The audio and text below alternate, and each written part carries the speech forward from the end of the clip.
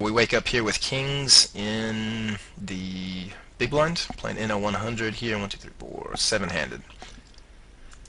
And action starts. We get one under the gun open raiser, 3.5 times the big blind.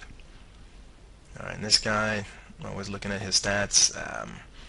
Early position, open raise at 13%, middle position already at 43%. Relatively small in of 140 hands, as you see here. Let's see what he's running. So, looking like a loose, aggressive kind of player, stealing a lot. So yeah, anyways, he's raising up 13% of the time. Play continues. We get one cold caller and an over cold caller. Okay, so open raise, cold caller, over cold caller. Chris lets it go, and we make a 3-bet. Okay, so it's a 3-bet from the big blind. This is not a steal situation because there was an open raiser. So steal again is a positional move pre-flop when it's folded around to either the cutoff or the button or the small blind, and they make an open raise.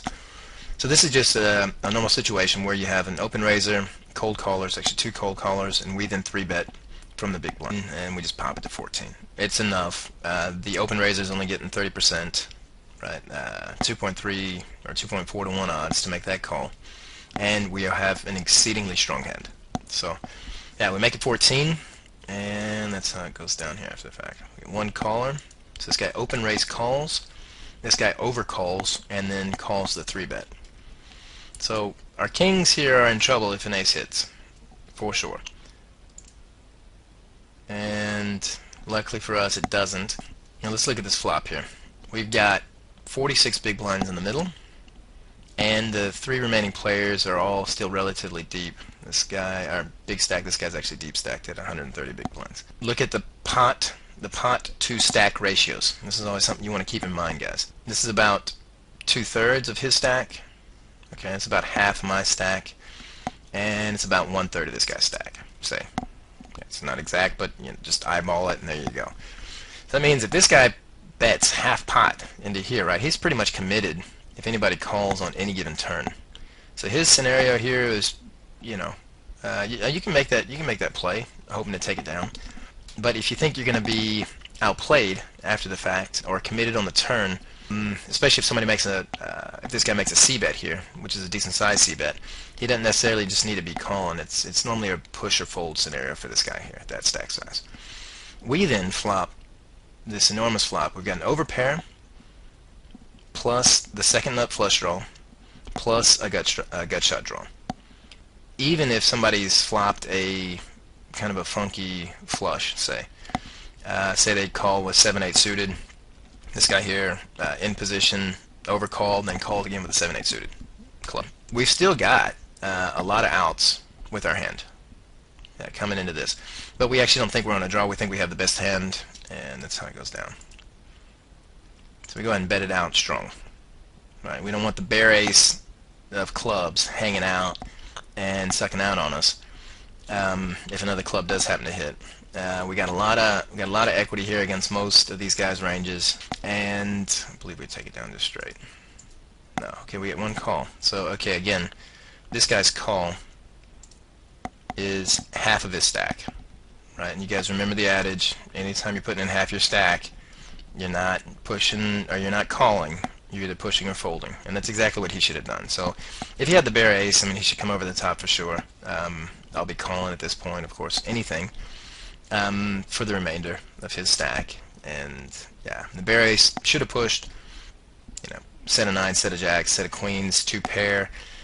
All of those hands need to push right now against this kind of scenario.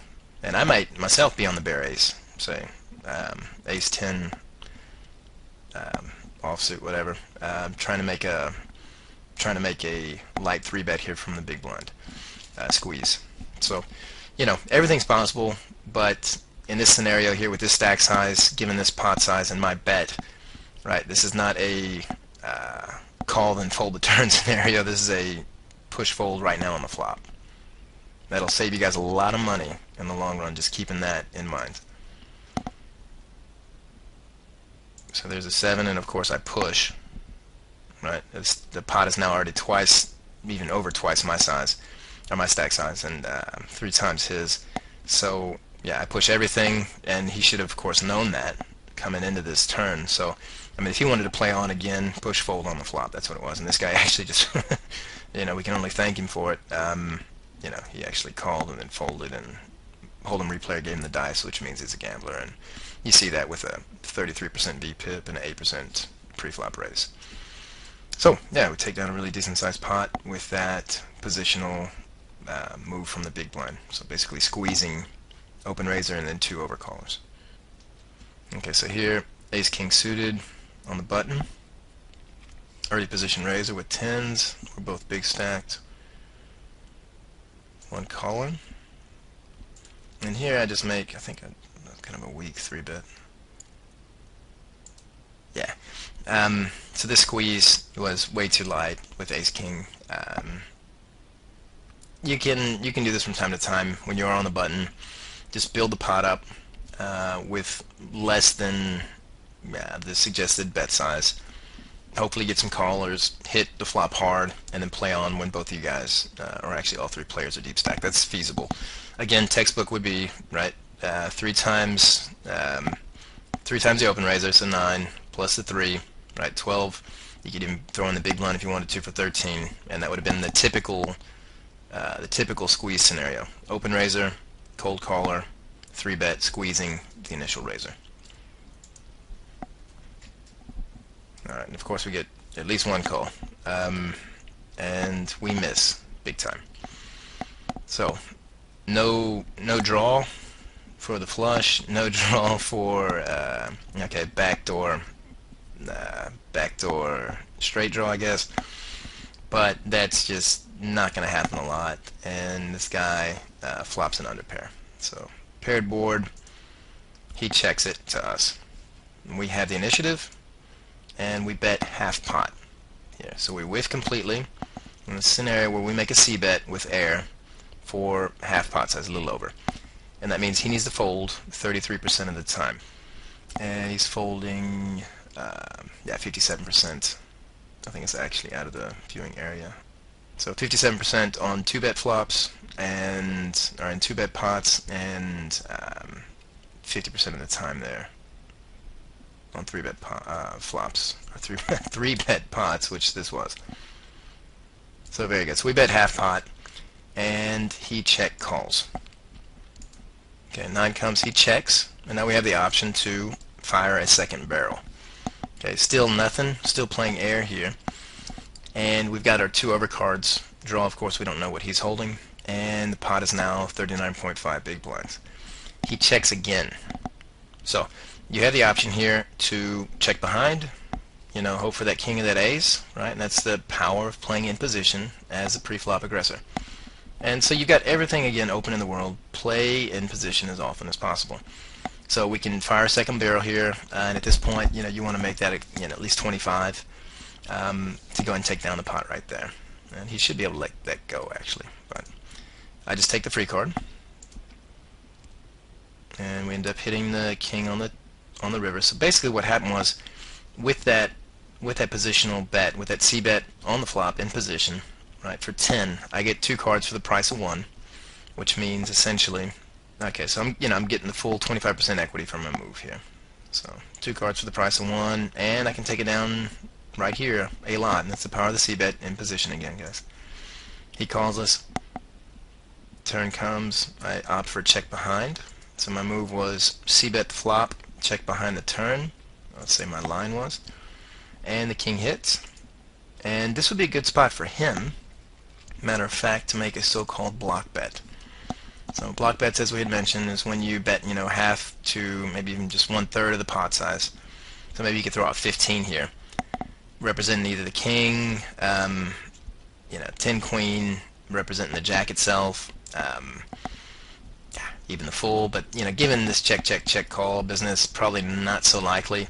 But what he's going to do is also bet that same or similar amount at 15 to 20 when he's betting for value. Right, so that's the idea of a block bet. We're both still relatively, he's super deep and I'm still big stack, so when he bets at 15 into this pot, I have a good chance of folding if I missed, or if I put him on the jack. And if I raise, he can of course let it go. So it's the idea of a block bet. He could have done that. He opts in for a check again, and when he does check, I make a value bet. Alright, so his check call move, check call on the turn, on the flop and the turn, will often induce me to bluff here. So his line of play could also be a bluff induce. So that's a long ball bluff induce where he, let's say he did actually flop the jack. He check called it, check called the turn, right? Or let's say check the turn, then I check behind, and then he very bravely checks the river again, hoping that I'm going to bluff into this pot when he does actually hold the jack. Alright, that's called a bluff induce. That could have been something that he was playing, but I didn't put him on the jack, so I go ahead and make this bet for value. And here I'm either way ahead or way behind. So if he comes over the top, I'm going to let that go probably 7 times out of 10. Right, his check raise on the river is never, and he's had an in of 4, so 4 times to do so. And yeah, he's only getting to the showdown 22% of the time, and so a check raise here is going to raise me right out of my seat very often. But again, the idea of a value bet is, you have a beatable hand, very beatable hand, and you bet into the pot anyways to increase your value. And this could potentially be seen as a marginal hand given the play here. Yeah, so that's how it went down, and I bet the 26, and he goes ahead and calls because that was the line that he was playing, was this this bluff induce kind of line all the way to the river. Alright, he does call us down, and we take it down.